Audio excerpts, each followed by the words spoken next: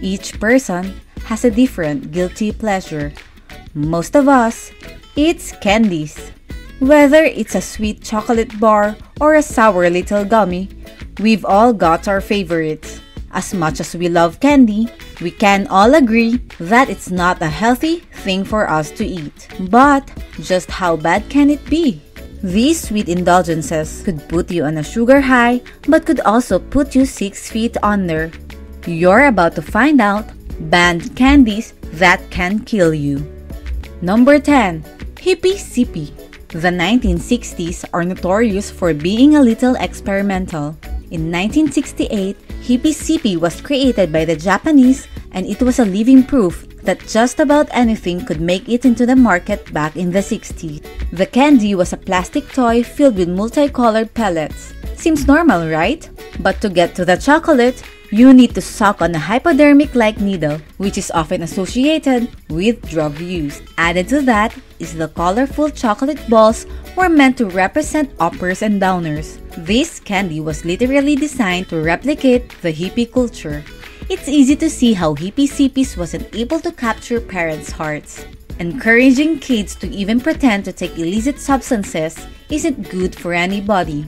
And to top all of that, a button was attached to the thin tip, branded with sayings like, "I'll try anything," and "We sell happiness." This product definitely was sending the wrong message to kids. Needless to say, these experimental candies didn't last very long on the shelves, and they were pulled only after a year. If you're curious though, you can find some on eBay, but it doesn't come for a cheap price. Number 9. Toxic Waste Chew Bar. Okay, its name itself tells that it isn't good for you. Would you really give your children a candy called toxic waste? But then again, is any candy ever really safe?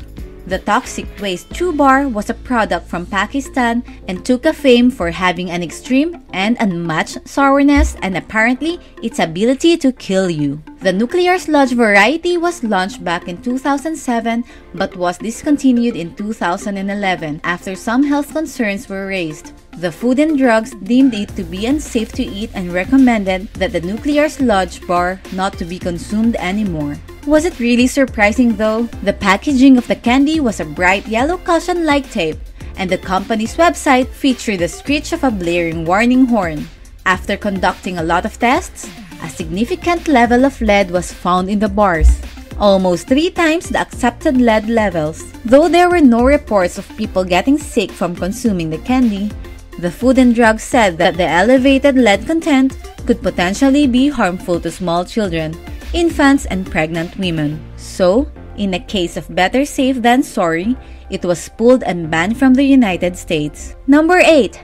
Haribo Sugar-Free Gummy Bears. No doubt that Haribo makes some of the best gummy bears on the market. Its unique and flavorful product are sweet and chewy that people really love. However, the company has known few failures over the years. Like the time they tried to make their sugar-free gummy bears. It was their noble goal to cut out the sugar, but the execution was the worst thing possible they could ever have done. You see, in 2014, the sugar-free gummy bears gathered quite a bit of attention when people started to notice some undesirable side effects after the consumption of the candy. Why is that? Haribo replaced the sugar in their gummy bears with lycosine. Lycosine is a substance almost as sweet as sugar, known as sugar alcohol, and contains half the calories. As much as it seems like the perfect substitute, it wasn't. Since our bodies can't fully digest it, it can create some very unpleasant reactions. And the worst, if consumed in large quantities, lycosine can start to ferment in our stomachs. People who bought from Amazon was quick to add their reviews online and share their experience. Some reviews called the sugar-free gummies an intestinal power wash, death in a bag, and a gummy bear assault. For what it's worth, Haribo included a warning on the package, but after the stories went viral, they decided to put a stop on their production. Probably the best call for their part. Number 7. Candy Cigarettes. This again doesn't need that much explanation as to why it was deemed to be a potential killer. As the name suggests, candy cigarettes were candy made to resemble packs of cigarettes and were made of either chalky sugar bubblegum, or chocolate. They were wrapped and packaged like cigarettes and was even branded as the real ones. Some even had powdered sugar at the tip, so when you blow through the candy stick, a smoke-like figure will come out. You can probably already see the problem with this. They first began being sold in the late 1900s, and cigarette manufacturers even helped with the production of the candy. This candy was a perfect way for kids to mirror what adults were doing with cigarettes. Obviously, today, candy cigarettes are seen as a way to desensitize children to the idea of smoking, but it took a while for us to reach that conclusion. Some studies have shown that the percentage of smokers who had candy cigarettes as a child was higher than those who didn't smoke. So, the link between smoking and candy has been made and scientifically proven. It might seem like a fun and innocent candy, but in the long run, it's probably killed more people than any other candy out there. Would you really let your kids have this candy? Number 6. Milky Way. This tasty chocolate bar is so good that it could send you to other dimensions. They say that life is better in the Milky Way. But is it healthier? I don't think so. It's probably one of the worst chocolate bars you could ever eat, to be honest. Though it's not the bars that could cause us a lot of damage, there is this particular one we tend to underestimate: the Milky Way fun size bars. Portion control was supposed to help keep calories and sugar intake down, but that's not the case. Turns out, a serving of these small bars contains 20 grams of sugar for a tiny 2-bite candy. That's not what people were expecting, especially knowing the full-size variety only contains 10 more grams. Why even bother to go for the fun size if it doesn't even change anything anyway? They also contain hydrogenated palm kernel oil, which is insanely bad for our hearts, the environment, and the survival of orangutans. Not just that, also, the caramel and nougat center is also infamous for annoyingly sticking to your teeth, which can cause cavities. This little candy bar has over 200 calories and 9 grams of fat, 7 of which are saturated. So yeah, maybe try to steer clear of those Milky Ways if you care about your health and your teeth. Number 5. Tamarind lollipops. This Mexican candy is a mixture of sweet, sour, and everything nice. Oh yeah, don't forget the lead that comes with it. As amazing as they might be, they have been banned from the United States market for the same reason as the toxic chew bars were. Only this time, an incident happened that made authorities act fast. A 2-year-old Orange County child was found to have very high levels of lead in a routine blood test. It was discovered that the child had eaten the lollipops prior to his visit. The lead poisoning threat came from an imported tamarind candy lollipop labeled as Dulmex brand Bolirindo. 2 other cases of lead poisoning have been associated with this candy, so it was eventually banned. We all know how ingesting a lot of lead can damage your brain and the central nervous system, which can cause severe learning disorders and in some cases, even death. The candy wrappers, which some children often lick or chew, contained almost 22,000 parts per million of lead, and even the sticks has lead in it. This is one of those times when you can say, you can judge the book by its cover. Number 4.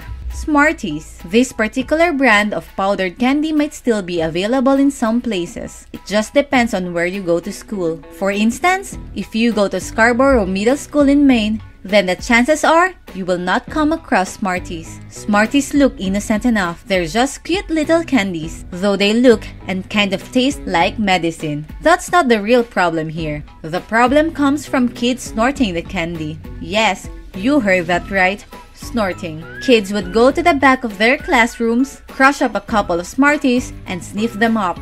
This behavior is extremely alarming. The kids are trying to recreate the act of, well, the act that adults do. You know what I mean. It also comes with its own health risks, like with any other powder going up your nose, really. These risks include asthma attacks, long-term breathing problems, and even nasal maggots. Okay, the last one is pretty rare, but it can happen. But Smarties isn't the only candy kids like to sniff up their noses. The principal of Northern Hills Middle School in Michigan announced in 2011 that any sugar candies such as Smarties and Pixie Sticks would now be prohibited, as children tend to smoke them. The kids were getting really inventive. It was better to just ban these candies altogether. Number 3. Sour Patch Kids. They say when the food is colorful and bright, it is fresh and nutritious. It's like a rule of nature until food companies started to create fake, artificial colored foods like Sour Patch Kids. As much as these sour candies are beloved by many, it doesn't make them any less harmful for you. It shouldn't come as a surprise either, considering the first 3 ingredients on the list are sugar, invert sugar, and corn syrup. One 2-ounce box of Sour Patch Kids contains a stunning 36 grams of sugar. It's not a Halloween candy you would want in your basket. And it's not like the rest of its ingredients are any better. It contains preservatives like citric acid and artificial coloring. Needless to say, they contain no nutritional benefits whatsoever. High fructose corn syrup is added to many refined products as it is cheap to manufacture, but it's been linked to diabetes, obesity, high blood pressure, and many other diseases. Even though the Food and Drugs hasn't banned the candy yet, it doesn't mean that it shouldn't. But at the end of the day, even though they're so tasty, moderation is the key when eating candy with such insanely high sugar levels, or better yet, don't eat them at all. Number 2. Hershey's Take 5. In case you are planning to eat this chocolate bar, listen to what I have to say first and then decide if you still want them. Take 5 is probably one of the most unhealthy chocolate bars on the market. Among the lengthy ingredient list of this bar, you can find partially hydrogenated oil. It is most commonly known as trans fat. Trans fats can upset the balance between good and the bad cholesterol and has been linked to diseases like type 2 diabetes, heart disease, and stroke. Hershey's 5 also packs one heck of a sugar punch since sugar is listed as the first overall ingredient. Take note of the regular size bars, which contain a quarter of your daily recommended saturated fats. However, because of consumer backlash, the company started working toward removing every genetically modified product from their chocolates and getting rid of artificial flavors. So while the recovery is on the way, in the meantime, if you want to give your arteries a break, don't take 5. And number 1 on the list is Nestle Magic Ball. If you're a 90s kid, then you definitely know about the Nestle Magic Ball. You can find these big, hollow milk chocolate balls on just about any kid's wish list. Just like the Kinder Surprise, which is also banned in the United States, the Magic Balls came with a little surprise toy inside. Usually a small plastic figurine, such as a Disney or Pokemon character. It was the ultimate cool snack. Every kid loves to get a toy along with their chocolate. However, the Magic product was taken off the shelves in the late 1990s. Why? Well, turns out, in the United States, it's illegal to sell any candy with a toy or a non-nutritive object embedded inside of it. Parents were also concerned that the chocolate toys inside the chocolate shell presented a choking hazard. Nestle insisted that the toy was safe, but still ended up withdrawing the product anyway. In 2000, Nestle re-released the candy with a new name. They were now called Wonder Balls, and instead of toys, they were filled with candy instead. But it didn't grab the kids' hearts the same with the Magic Balls. These candies and chocolate bars certainly proves that not everything sold in the market are suitable for our kids and even ourselves. We must always be aware of what we eat and give our little ones.